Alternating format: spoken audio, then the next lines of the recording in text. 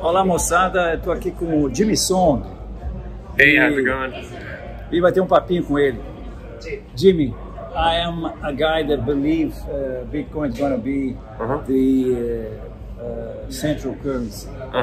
So for that, I think it has to reach $1,000 because if it becomes the world 1,000, it's like... No, sorry, 1 million. Almost. Do you believe that? There's people that believe that Bitcoin will go to infinite because the dollar is going to zero. It's hard to say how long fiat money lasts, but I think it's inevitable that all of them will go to zero eventually. The average lifespan of a fiat currency is something like 26 years. They're very good at sort of like delaying the inevitable, but I believe that it will sort of eventually go to zero. So it's hard to measure Bitcoin in those fiat currencies when they don't exist anymore. Yeah, sure. So your thoughts on the recent atomic bomb in the market?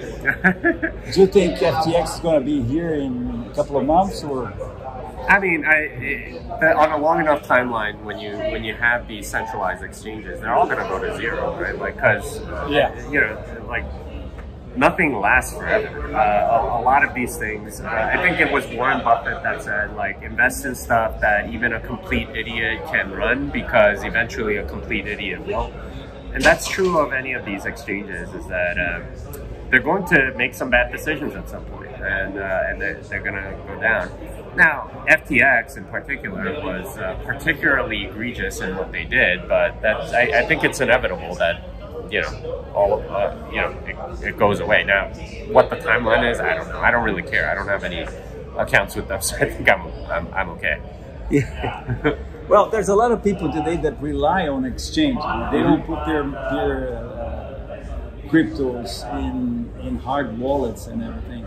Yeah. And after all, we are having to trust someone on a trustless world that we live right now. I myself, I completely trust Binance with my account. I think that's a very bad idea. Here's the thing, like, if you don't care about security, then you're going to get destroyed. That's just how it is. Whether it's privacy or something else, you're going to get wrecked if you don't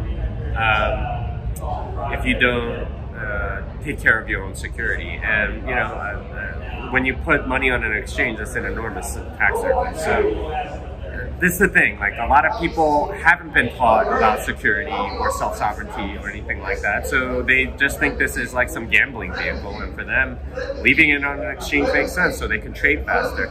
But you have... Yeah, that's the point. I had to make that disclosure, right? Yeah. I'm a technical analyst and I'm a trader. So so that's the problem. Sometimes it takes a long time for you to change your money from a hard wallet to the exchange in order to trade.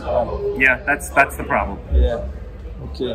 All right, Jimmy. Thank you very much. Very kind of yours. Nice to see you again here in Labitconf, Buenos Aires. Thank you. E te vejo na próxima. Tchau.